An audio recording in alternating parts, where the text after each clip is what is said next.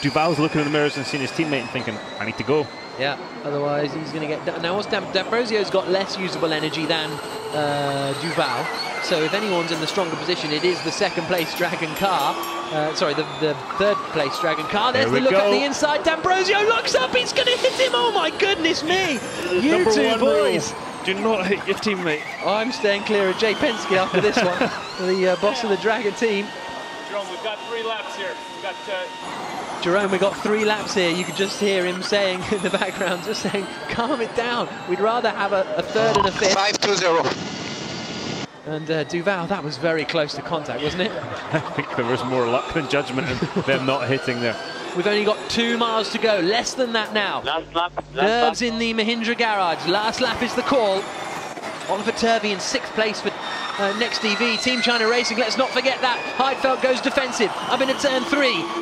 Duval will try and get the drive out of it. This next chicane, not really an overtaking opportunity unless you're lowering Duval. Up the inside, he has to bail out of it. And is that going to cost him? He still managed to stay right on the back for the time being. Now, where's the decision going to be? There's a lot of weaving going on here. Sebastian Buemi is, though. The checkered flag falls. Buemi wins the first race of Season 2 Formula E.